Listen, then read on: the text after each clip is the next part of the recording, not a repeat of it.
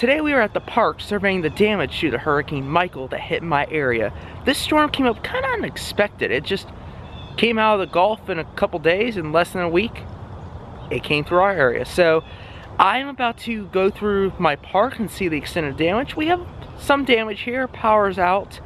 It didn't do as bad as some other storms, but there is some significant damage. So let's go see what's happening. You can see there's a couple limbs down over there by this tree, but just a lot of leaves scattered everywhere. Look at this building that this tree fell on. You can hardly see it. I want to give a disclaimer. I'm using as much caution as I can. I know this is a very dangerous situation, me walking around trees and structures and whatnot, but I just want to let y'all know so my people in the comments or people don't say, oh, you should have not gone so close. I am really watching my surroundings. Please do not complain. Again, I am trying to use caution here. This pathway is normally very clean. Nope. And we've already come to our first roadblock. Right here. Good grief.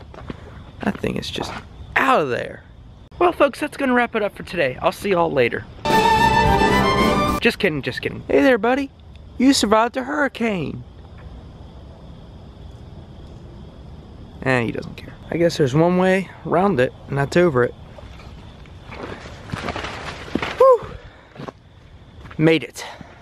Wow. See, that's the tree I just climbed over up there. But you can tell it just did so much damage down here. That one was done by another storm. I don't know which one, but not this one. Definitely the creek's flowing. One thing's for sure. Every time we get a storm, this seems to get destroyed. So we're gonna walk on it and see. I don't think there's too much damage or damage at all. They've really rebuilt it where it's a floating dock rather than a wooden one. There's a bunch of birds up there. Let's go see what's going on. Oh yeah, because I'm the first person on here, I get to deal with the spider webs. Oh boy. A lot of this has been blown over because of the strong wind. You can see where there's been a lot more of these plants and they've just all been knocked down. I was actually here a couple days ago and the water on this bridge was higher. Almost to the top of the deck here. Is that a jellyfish? It's like the plants are doing the Michael Jackson Smooth Criminal lean. Ironic because it was Hurricane Michael. This might be the worst of it I've seen. Just everything's beaten down like somebody walked on it. We got a limb down on these steps. Another tree snapped off. There's a heron way out there. I don't know if you can see it or not, just barely. You can hear it, I scared it away. The river isn't too high yet, but I imagine in a couple days it'll probably crest because of all the rain west of us. You know something, it really hit me earlier when I climbed over the tree.